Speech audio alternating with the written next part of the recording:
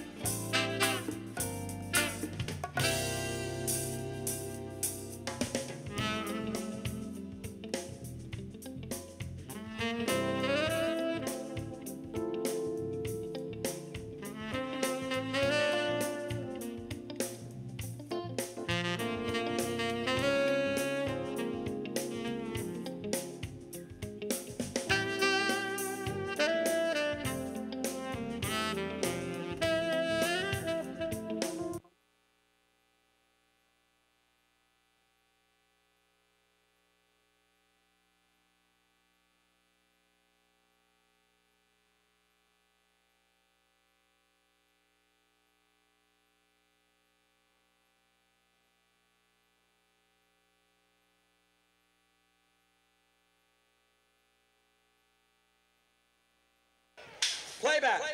Rolling. Gotta give us what we want. Gotta give us what we need.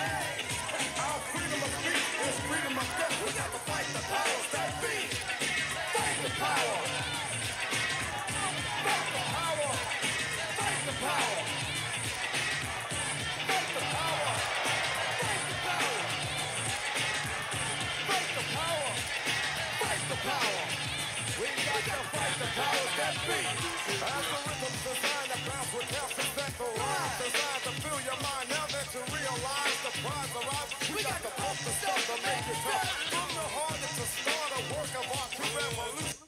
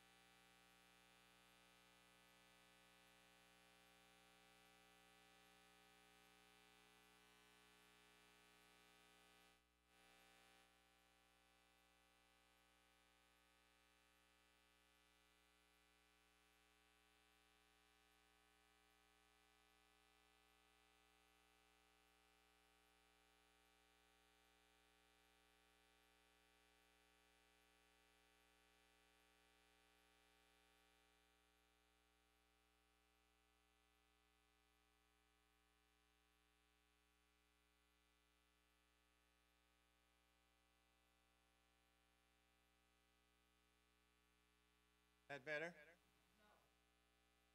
No, you mean I got to pick it up? All right. I have to hold it. So what happens when people need to click? That's fine. Good morning, everyone. Welcome to the second segment of the 2023 George W. Crockett Community Law School. This law school is indeed a law school because we talk about the law, and we school you on a lot of different things. It's part of the Thurgood Marshall, Ruth Bader Ginsburg legal initiative of the Detroit branch of NAACP.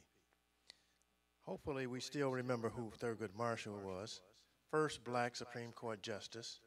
Took them 95 years to get one, but when they got one, they got a good one. Thurgood Marshall served on the court starting August 30th, 1967 until 1991.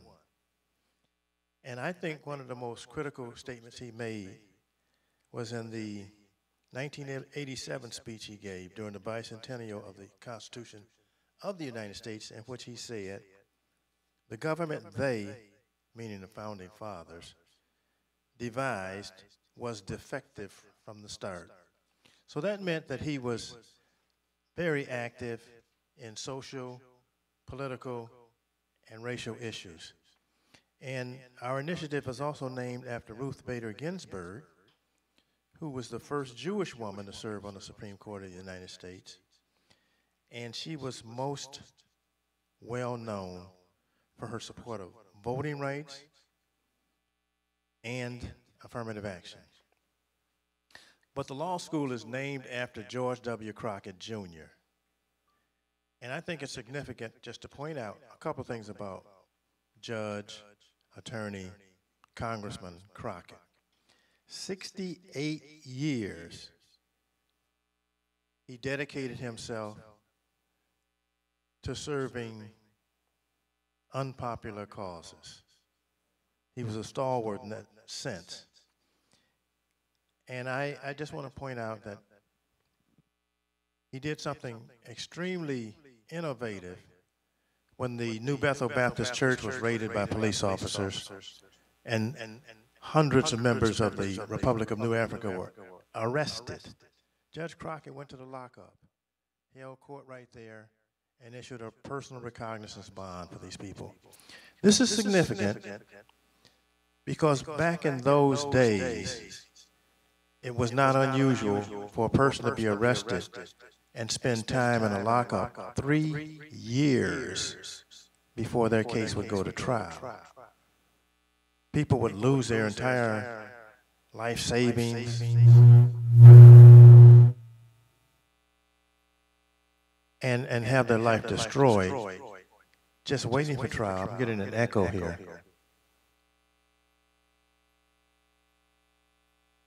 Got an echo. Anyway, people would have their lives destroyed waiting for trial. Oftentimes not even going to trial and being released. And so it was significant that Judge Crockett released those people on a personal bond in order that they could go forward with their lives. This morning, you are in for a tremendous program. We've got two very, very outstanding presenters for you. Steve Tomkowiak is the Executive Director of the Fair Housing Center of Metropolitan Detroit, and Ruth Johnson is the Public Policy Director for the Community Development Advocates of Detroit. So I'm going to tell you a little bit about Steve Tomkowiak, even though his bio is in your materials that you've received today.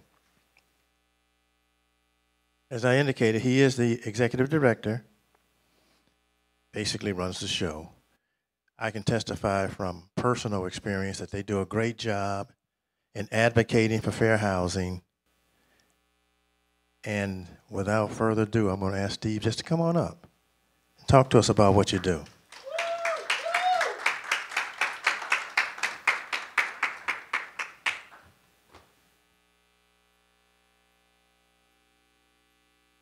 Thank you so much. Chewy left out the fact that he's, for a great number of years, has been a great cooperating attorney.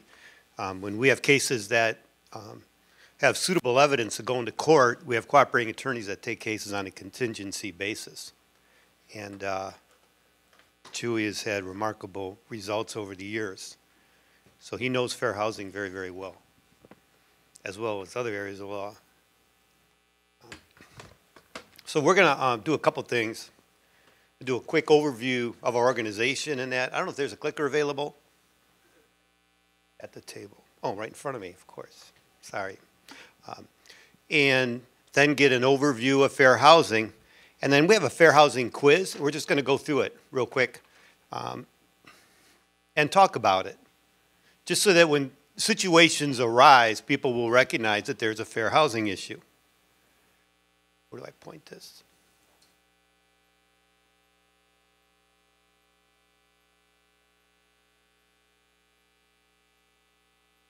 Trying to go real quick.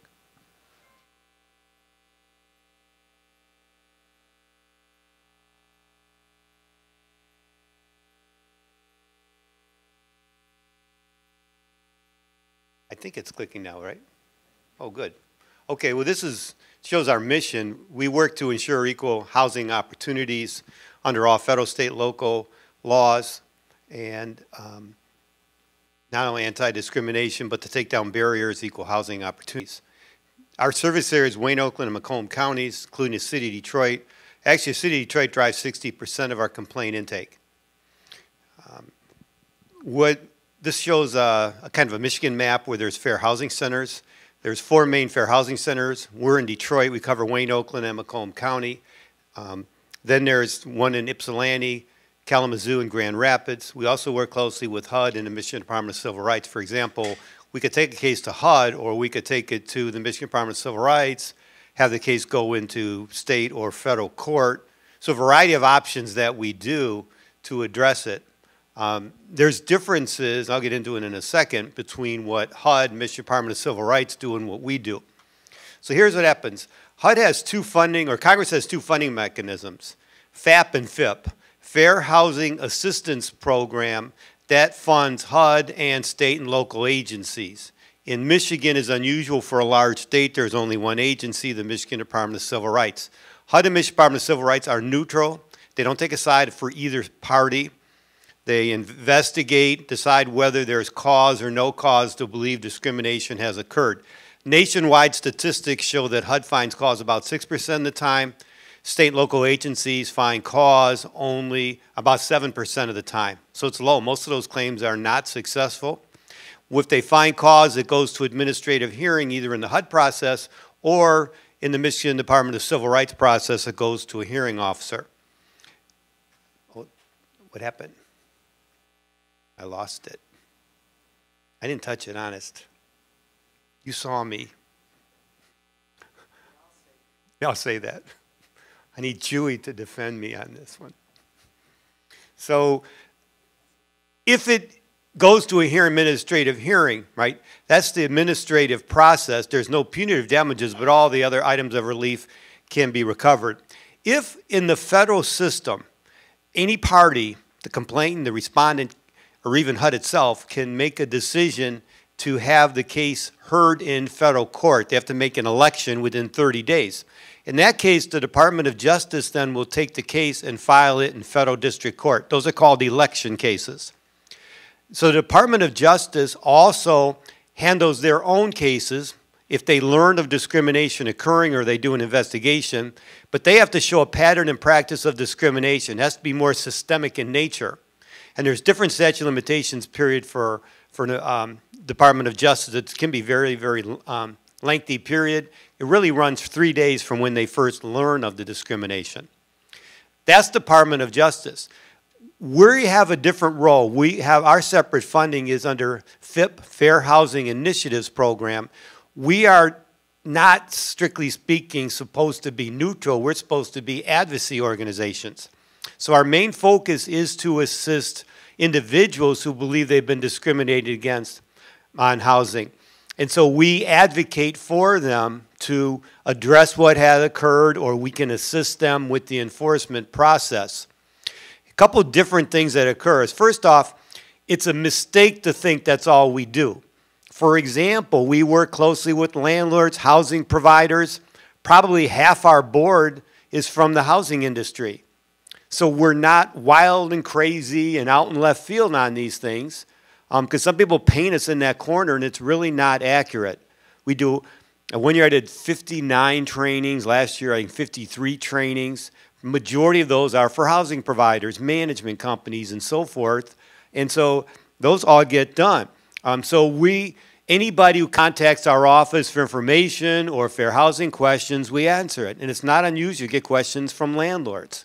Do I have to do this? And what about that? And, you know, the tenant has a cat as an emotional support animal. We're just a small place. My husband does all the maintenance, and he's very allergic to cats. What can we do? Can we have the cat get removed or not? What do we do about that?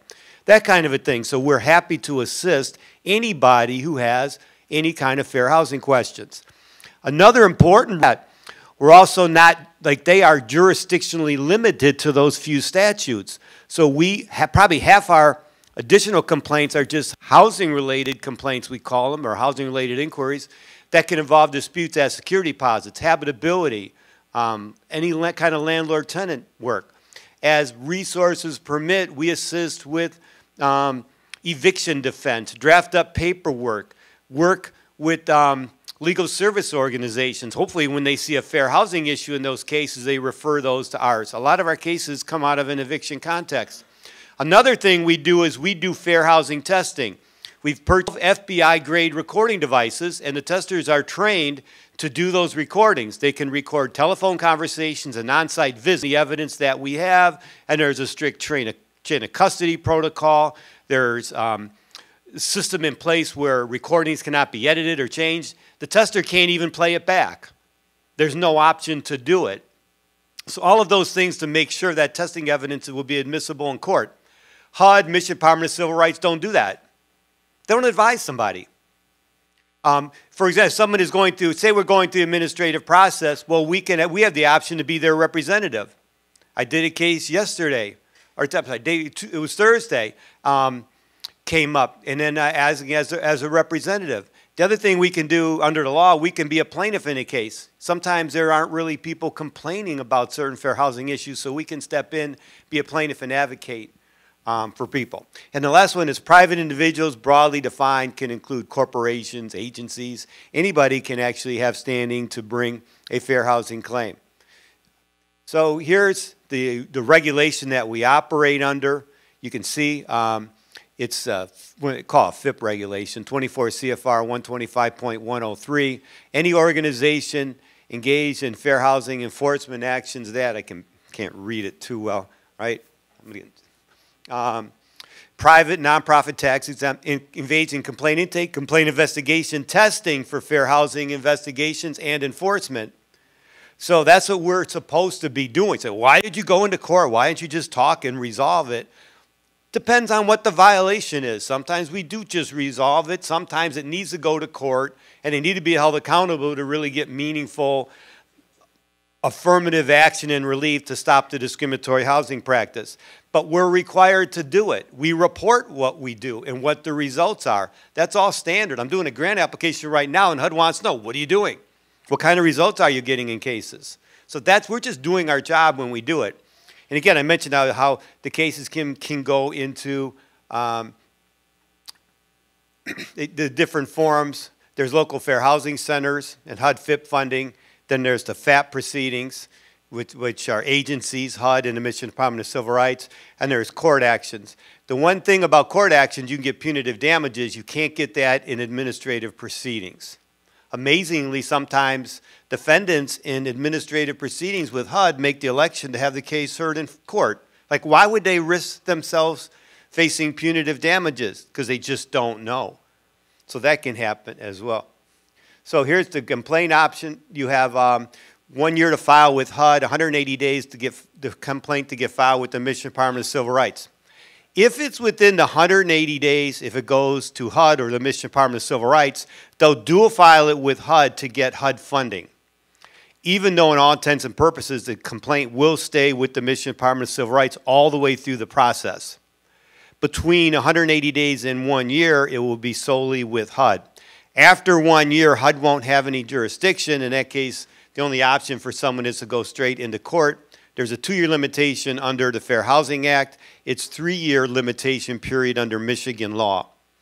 The Fair Housing Act has tolling, meaning if a complaint, if the Michigan Department of Civil Rights, what's it doing that for? If the Michigan Department of Civil Rights takes a complaint, you got to see if they get a HUD number on the complaint. If it does, the whole time period that it's pending as an administrative complaint, the 2-year limitation period is tolled. So it doesn't count against the running of the 2-year period, and that's really important. And that's the standard there. I'm not going to go through it, but for Department of Justice claims. We also, by the way, we do make referrals to the Department of Justice. Plead with them to take cases at time. We're advocates, right? Here's our evidence. Here's what we have. I mean, Susan DeClerc is now federal judge, Eastern District of Michigan. Right? Long letters to her trying to take one of our cases, which she didn't. It got resolved for multiple hundreds of thousands of dollars, right, for what do you call it, an entity that provided rehabilitation services in a drug treatment program. And the Department of Justice, I think, should have grabbed the case. But they just often don't. It's hard to get them to take it. But when they do, they can be very, very effective. We have relationships with them. We have relationships with people from HUD, Michigan Department of Civil Rights. We got a big meeting with the Michigan Department of Civil Rights on Monday. So we're not like against it. The idea is to get everybody work together to what? Further fair housing. Like, for example, what's going on with the complaints we file with the Michigan Department of Civil Rights, and why aren't they getting results and things like that? So, you know, they're not always pleasant conversations, but they're important conversations. If we don't stand up for people that have been victims of discrimination, who will? That's all. So it's just doing our jobs. So we give free assistance, do training, outreach, education, research. Just a real quick summary here. Since 1977, over 8,000 complaints of discrimination, over $12 million has been recovered. I got a log on that. And then we have the first 2 jury verdicts for lending discrimination. And although we assist thousands others without the necessity of going into court and doing litigation, in recent decisions, we had an urban planning class with Professor Moak from Wayne State University, but these are just recent decisions. We handled a case before the Michigan Supreme Court dealing with emotional, Court of Appeals, and a published decision said you had to have certification for disability, like for a reasonable accommodation, a probably reasonable modification, has to satisfy an expert witness requirement, which a person with disability can't hire an expert to get a certification for an assistance animal. I mean, it's just not going to happen. So we got contacted after the Court of Appeals decisions. I did a motion. The board permitted me to represent them. We're not a law firm, but occasionally we can actually represent somebody. So the board permitted, I did a motion for reconsideration with the Court of Appeals. They denied it, of course. Then it went to the Michigan Supreme Court, and they ruled that there is no expert witness requirement for disability certifications. Good news, statewide standard. There's no expert witness requirement under Fair Housing Act, Wright-Larson Civil Rights Act. Good news. Criminal records policy, that was a recent one, just came out in September. There's a recording where someone said, we can't exercise any discretion. I'm sorry, if you have a criminal record, we can't rent to you. Right, that ends up discriminating against people. Disproportionately impacts who? Black and Hispanic populations because they have a higher incidence of a criminal record. So that's pending in federal court. Chickens as emotional support animals, that was fought by municipalities. And there's actually evidence of therapeutic events, evidence that chickens can provide emotional support. So there are 2 favorable decisions on that. We have American Sign Language cases as well, and there's a decision in that. That's just recent.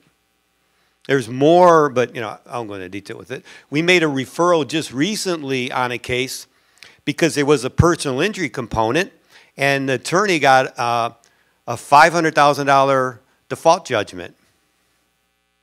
So we, again, HUD, Michigan Department of Civil Rights are not going to do that. They're not going to be referring out a personal injury type claim. We do, right? We do anything we can to assist someone. So we have to be very knowledgeable about the laws. That's a picture of the Supreme Court argument last October. So due to grant funding, our services are provided free of charge. Please consider being a member, even if you have an organization, have your members be an organization. It's kind of technical, but we need it for purposes of bringing enforcement action. So we're going to be doing a real push for membership. We have no choice. We are a membership organization. These are fair housing trainings. That was one in Denver back. Somebody sent me an email. Are you still executive director? Like what? I just thought that was kind of rude, so I made copies of these things and sent it to her. So that's why then I just put it on the slide. So anyways, that's going to be next week, and I was out in Denver for a HUD conference. I think I'm still there. The board hadn't told me I'm not. When they do, I'm done. There's an article in the Michigan Bar Journal about disparate impact. So we do research. Here's another one. We sometimes collaborate with University of Michigan on research and that. That's all part of our mission. We're supposed to do that. Here's another one with COVID and the racial impact of it. And we have a bike-a-thon. That's our 2nd annual bike-a-thon. We participate, Arts, Beats, and Eats. So we're doing a lot to get the word out on fair housing. There's advertisements, bus advertisements. So it's a lot. And then there's advocacy. This one has to do with the pending legislation, Michigan House Bill 4878, dealing with criminal record requirements. That's a great bill. Hopefully that gets passed. And then here's the one dealing with I think this one's source of income.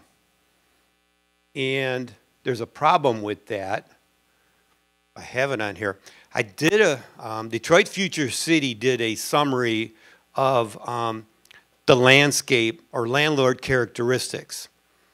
The Michigan Senate bills that they passed just last week on source of income exempts out landlords with 4 or fewer rental properties.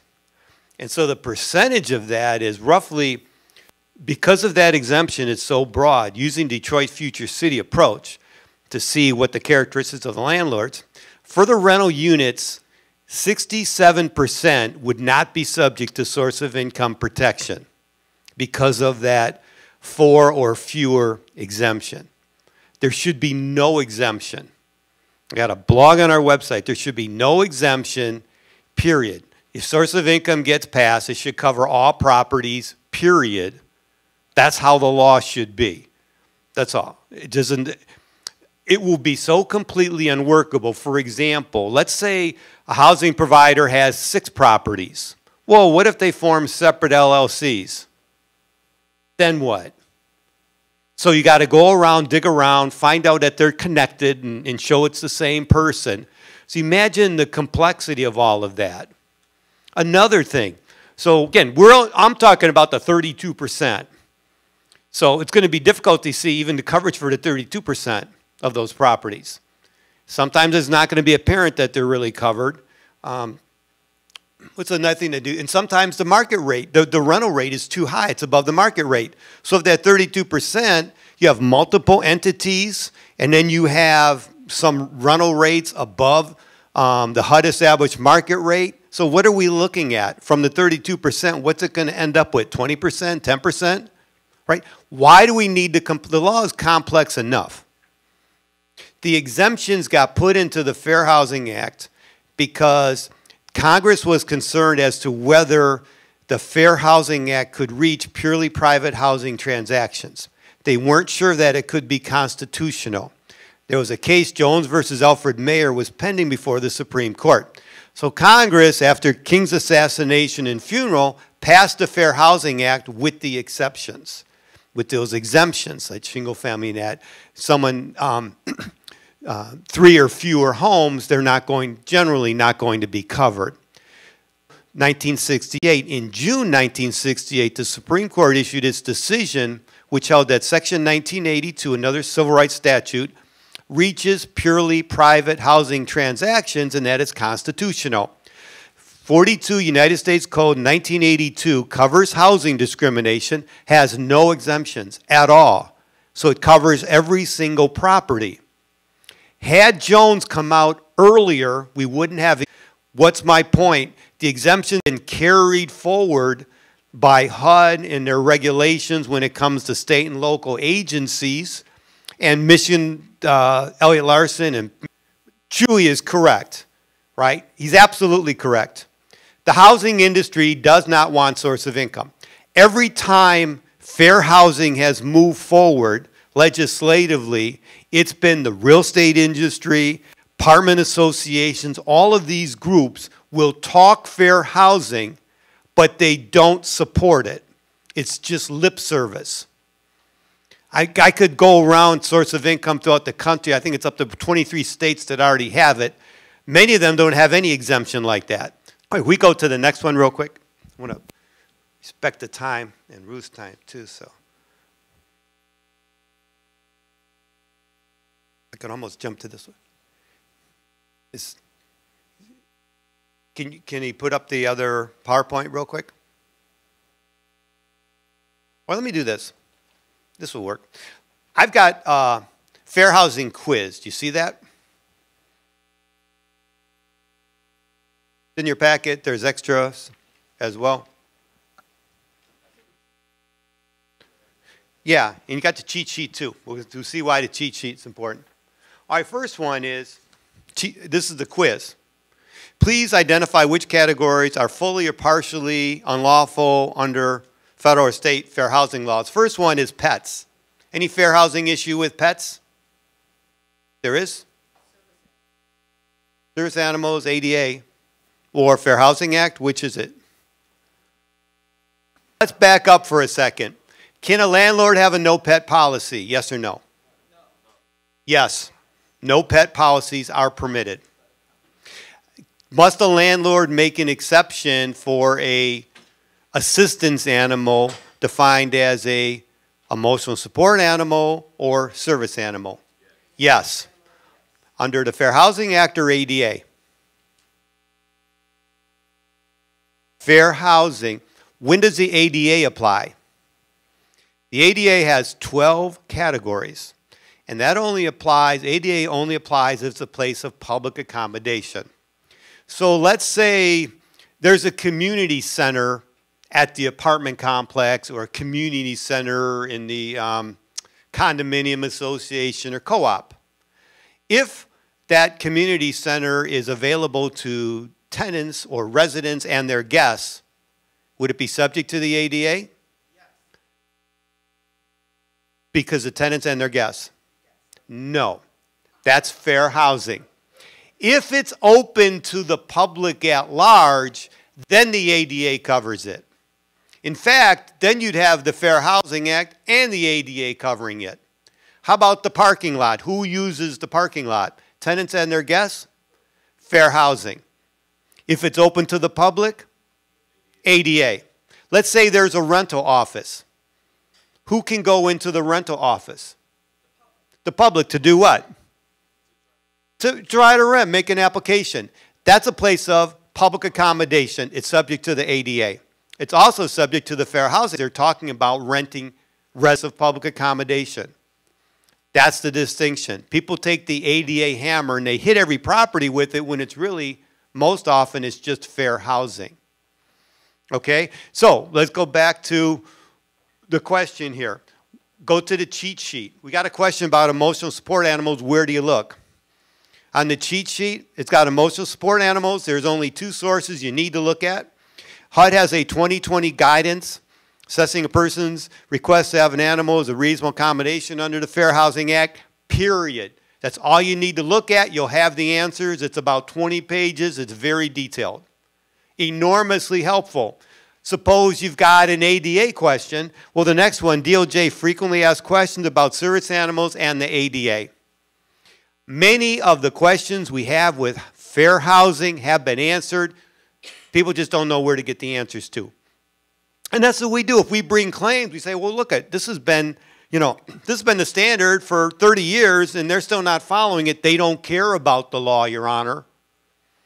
Right? Often courts will follow these policy statements. Number 2, age. Can age be a violation? Is there a fair housing issue with age discrimination? Certainly. Under what law? There is no federal age law when it comes to housing, but we do have age protection under Michigan Elliott Larson. So yes, that can be discrimination based on age. We had a place where Housing Fi had a brochure. It was 55 and over housing. They whited out the 55 and put 35. And it's recommended all around the country that they do that. The problem is, it is permissible in most places except in states that have age discrimination. So that's a violation. So what was their answer? That was just on one brochure. That was one employee, and there's one employee. Turned out there were 2 that were doing it. And we let them both go, but that wasn't true either. They were both still working there. So not a very good case. Not a very good case and not a very good defense. They actually called us up to do training. I said, what property are you talking about? Well, that was the one that we're the plaintiff. We're a plaintiff in that case. We can't do training for you. We can't even talk to you. All right, how about sex? Sex a protected class? Yes, 1974 under federal and state law. And Michigan, Elliott Larson just got amended to include sexual orientation and gender identity or expression. So that's been added expressly. The Fair Housing Act does not have, or no federal law has sexual orientation, gender identity. However, it is interpreted to cover sexual orientation and gender identity and expression. So assume it's there. Race.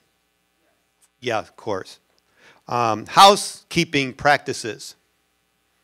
Little story about that.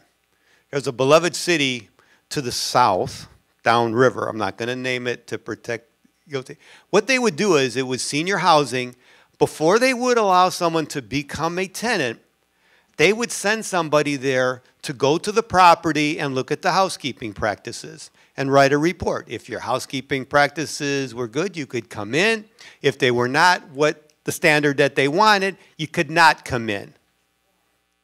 See a problem with that? What's the problem? Subjective.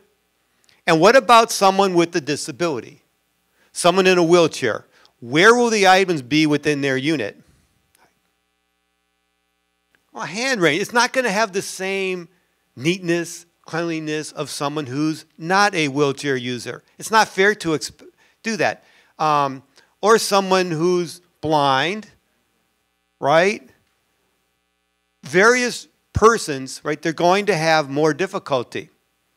So you see the issue with that. That's a concern. So the recommendation is what?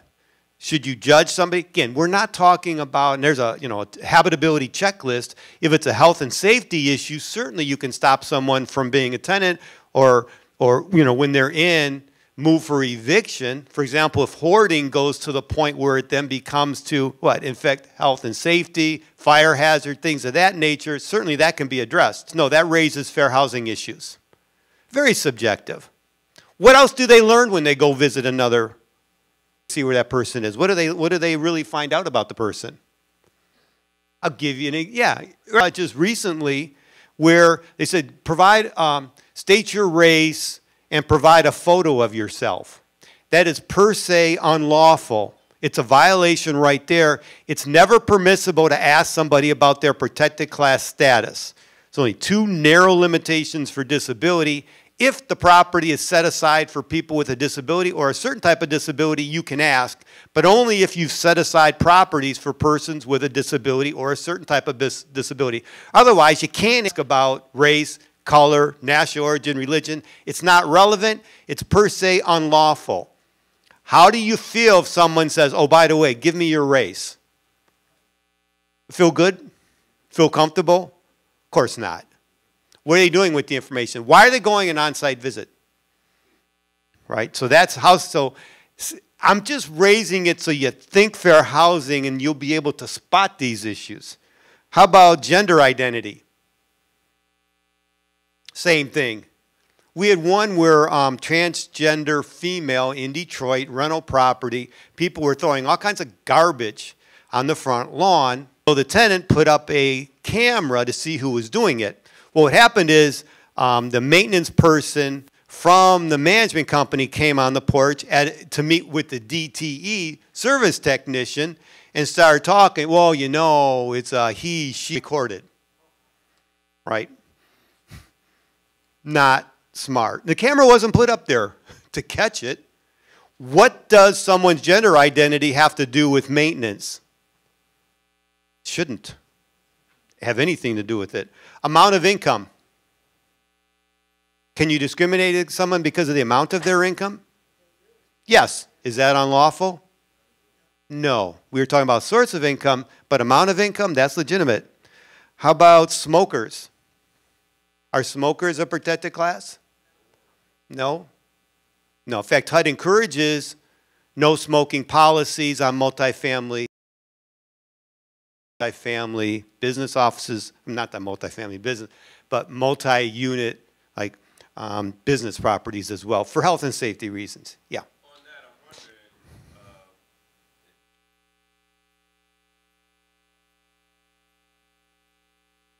it hasn't. Yep. And HUD regulations define alcoholism as a covered disability in the regulations. And